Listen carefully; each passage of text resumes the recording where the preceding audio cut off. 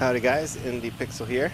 Alright, so in this video what I wanted to do was go over how I did the terrain. One of the subscribers on Indie Pixel wanted to know how I built the terrain here. So what I wanted to do was do a quick little walkthrough of exactly how I did that inside of Houdini.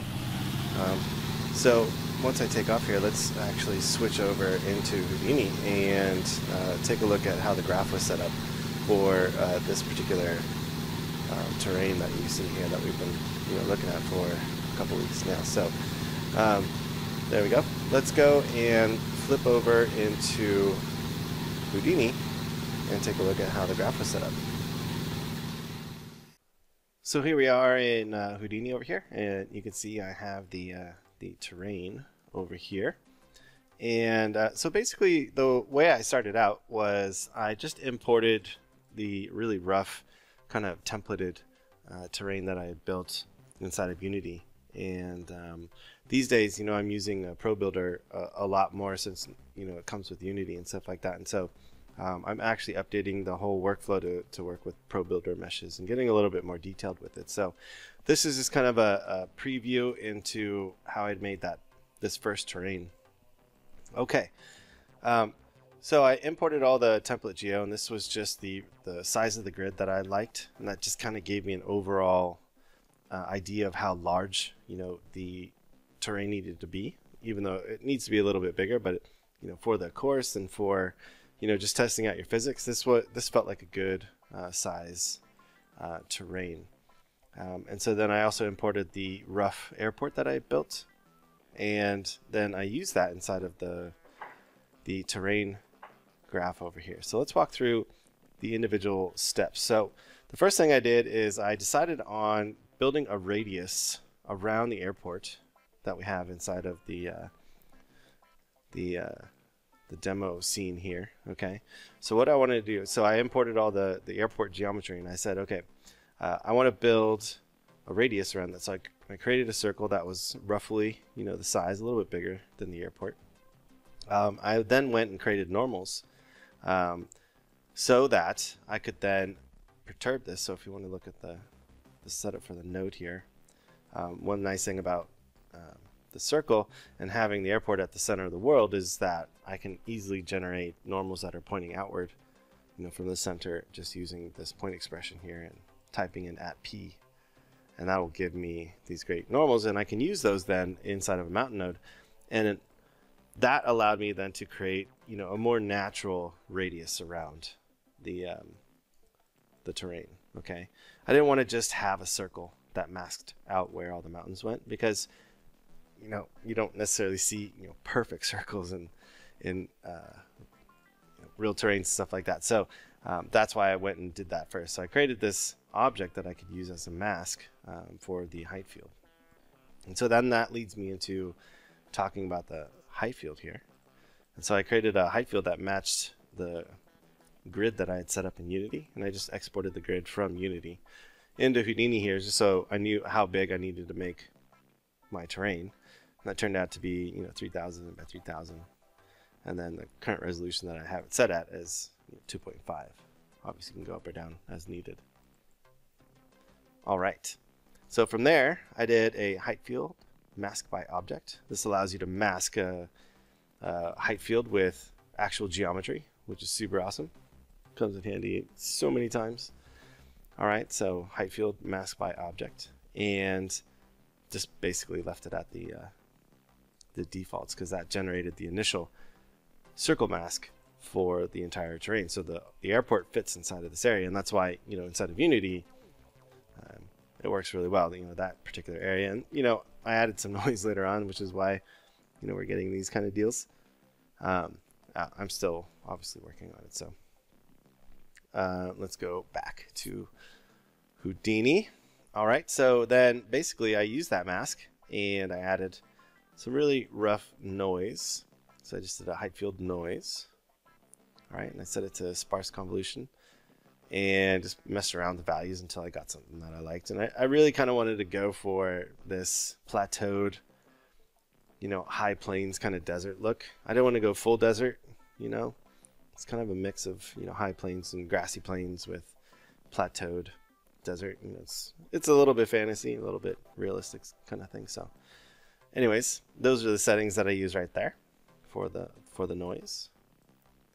All right, so then I remapped that. So I did a remap, and the only reason why I did a remap is so I could adjust the height. You know, once I get a nice noise, I like to go and remap the heights, because you don't want to have to, or at least I found that inside of the height field noise, there are a lot of times where I can get the noise to look pretty cool, but I needed it just a little bit higher, a little bit lower. So it's a good idea to remap it, and that'll just kind of intensify the noise a little bit more.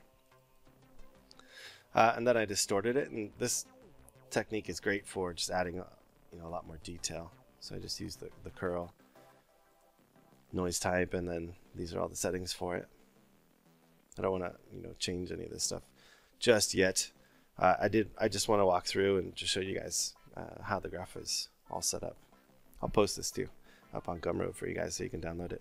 It's not like this is like super secret confidential terrain stuff here. All right, so moving on. After the distort here, I did a mask by feature, and this one I just did by height, right? Because what I wanted to do is take these particular portions of the mountains here and actually just terrace them, so we get that plateaued looking type of desert terrain, And so I masked it out, and that basically showed me where I'm gonna have my plateaus or my terraces. All right, and then I ran that through a terrace and just created 3 terraces. And unfortunately, it always leaves like some little tiny spire that you have to take care of, and so that's why I added this clip, and I just clipped off that tall piece, because it makes the geometry look super obvious, like that it's a height field type of terrain. Okay, and then I just did a clear, got rid of all the masking information, and I ended up with my basic terrain. So these are all like the large formations. So that leads into the second area of the graph here. Okay, so now that I had all my large formations, I need something down below where the more grasslands type of terrain is. And so I definitely encourage you, to start gathering lots of reference of types of terrains, because you can mix and match these. And whenever I approach a terrain, I am always thinking about, okay, what types of terrain do I want to have, in these certain areas? And so in this case, I want some erosion down, kind of at the lower end, and then I want to have these grassy, high plains type of thing, and then I want to have those plateaued spires that you see. I think it's in Utah. Anyways, out in the desert.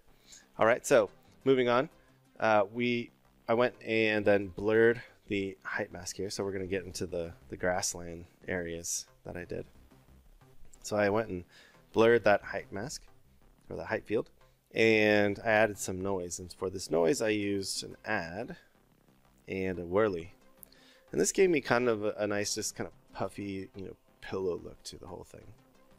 And I really liked how it looked, because it made it feel like, it's been eroded enough that it's just kind of turned into this lumpy kind of dirt, and there's these little rivers in between all of these guys. So, and the rivers don't really know where to go. They all just kind of end up in these little pits and stuff like that. I don't know, the effect was cool, so I left it, I did then another distort, and it's good to do those distorts because it breaks up the noise. You can see that this looks really cellular, right? And by adding that distort, it just kind of gets rid of that, and it really does make it feel a little bit more realistic. So I definitely take some time and get used to, messing around with the noises. Really, for me, that's what I found works really well, is you just go in and just do lots of experiments of what the different types of noises do. And you play around with all the values, and you start to understand what they're going to do, and you get more comfortable with it. So then it goes faster and faster as you start building more terrains. You can start to, see the noises in your head, and then, just execute on it instead of just having to constantly experiment. All right, so then I cleared the mask, right? So that kind of left me where the airport is, and then I did a remap, and that just kind of intensified it, right? So I used the remaps to take the current pattern of the noise and just give it a little bit more edge. And so here, what I'm doing, I'm blurring, and then I did another blur, and that just blurred it out even more, so that this remap basically was remapped over a larger gradient from that center. So then I have another height field remap over here, and this basically is acting on that mask. So it allows me to change the mask as well. So you don't have to just work on height stuff or height information. You could also do that remap with the mask. You just got to change the layer to remap. All right, then finally I took those two types of terrains and just mixed them together. So I just used an add and then just messed around with the sliders. It looks like all this stuff is pretty default. But I just added those on and I got, pretty cool looking terrain. And that's why I'm saying, when you start mixing and matching types of terrains that you like, you can make some pretty cool terrains. That's usually how I approach it. Alrighty. So then I did another noise, and this is kind of a global noise, so you can see the shift here. So if I go to this layer where I'm blending my two types of terrain, so my plateaus and my grasslands, right? I want to actually shift it even more just to make it look like there's these big, undulations in the terrain, caused by rippling and like tectonic plates and stuff like that. So you want to kind of think of also like that larger scale, because if you leave it as just like a height map straight up, overall it just feels kind of flat. When you take the height field noise to the whole global terrain and make the noise relatively large. In this case, I'm using sparse convolution again, but the element size is really large and the amplitude is relatively low. It makes it feel like these large slabs of dirt are just being manipulated by massive tectonic plates. Anyways, that's a little too philosophical for right now. Anyways, so that's what I did, and then we're going to get into masking by feature. So this one I masked by slope because I want to erode the slope areas and start to drop some dirt down into these areas. So you want to pull information from the high angled slopes here, right, and then run it through and erode. And I'll actually just leave these settings up here. I'll just tab through all these settings here. So these are my settings, and I think they're pretty default. I think the most I changed was the precipitation. That you really can make a large amount of changes when you change these values. And debris in the bedrock, these things control the look of it as well. But I usually mess around with the erosion, at least right now. I'm still getting used to it myself, so I'm still learning all this stuff myself because it's still relatively new. But I've been messing around with these guys, and then finally, I didn't actually use the visualization here, so that basically gave me all of my dirt, that gets piled up, and I didn't want to go super heavy on the erosion, right? And I find that a lot of people end up doing those high erosioned, that's not even the right way to say that, just highly eroded terrains, because it looks pretty from a distance. When you start making them for game levels, you really want to identify, these like large areas, because we're going to be walking around at this scale basically. So anyways, I mean, it really comes down to the style of game that you want to make, but that's what I was thinking when I went and made this particular terrain. I'm trying to think about how it's going to look, from a realistic standpoint. All right, and then I remapped it over here, and I think I just did. Oh, I just remapped the flow areas. That way, it could just affect the depth of those flow areas. I think it's super subtle. And then it cleared out the mask, and that left me with pretty much the terrain that you saw in the video. So again, I'm making this for one of the subscribers that asked me a question about how I put together the terrain for the aircraft physics course, or at least a couple versions ago. And then so here I'm masking by feature, and this particular mask, so let's actually select this, is used to place where the grass goes.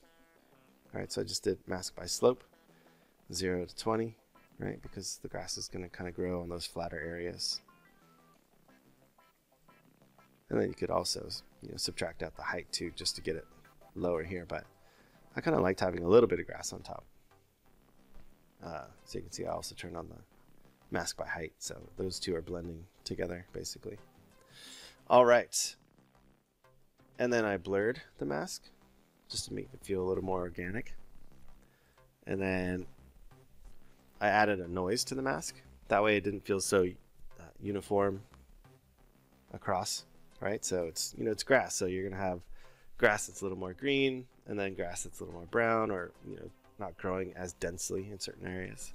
So that's why I'm doing this height field mask noise. Just did a multiply. And then finally I dropped out a height field visualize, and this is where I set up all the colors. So I just did the actual terrain color in the height ramp, and then I did a color for the flow. That's all the erosion stuff. And then I did a color for the grass, which is called mask. I should have just called it grass, but I was getting lazy by then, I think. All right. And so basically at that point, I split up the height fields into quads because I didn't want to have a massive piece of geometry inside of Unity. This is good for things like occlusion culling or streaming, large worlds. So you want to create these quadrants basically. And I just use the height field tile split. And then I convert the height field and make sure I have bake point colors turned on. And that turns it into geometry. And then I just added some normals. I think I did this because Unity was complaining there for a second that there were no normals when I was doing the light bakes. All right, but when I merge it all together, let's turn off our normals. That is the terrain. All right. So hopefully that helps out. I'll post this, so I'm going to save this out, and I'll post it up on Gumroad so you guys can look through it even more. Like I said, it's not super secret or classified, and there's definitely a lot of information about using the height field nodes inside of Houdini now. The thing that I want to try to do is, try to cover making larger worlds, using streaming and stuff like that, and loading up the quadrants at right times, things like that. Putting detail to this. How do you texture something like this really quickly? How do you, put detail really onto it really quickly? And yeah, I'm gonna do a course on the basics of terrain and stuff like that. But I don't want to repeat stuff that's already out there. I want to try to show stuff that is good for production and is relatively new. So that is how I did that particular graph. Let me know if you guys have any questions. Thanks so much.